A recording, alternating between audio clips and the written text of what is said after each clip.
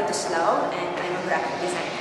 Because I think it's so boring if you don't have an obsession. I think obsession and being crazy about something is what drives you to be alive and hungry and curious. But people don't ask you anymore if you do books or you do this. They just know that you do that, so you save so much time. And you get the clients who really want you for the thing that you really enjoy doing. It's a lot of time saving. You save a lot of time, and you get to do what you like over and over and over again. Everyone has a choice to do that. So I don't think anybody has. I don't think doing what you not like is it's still up to you.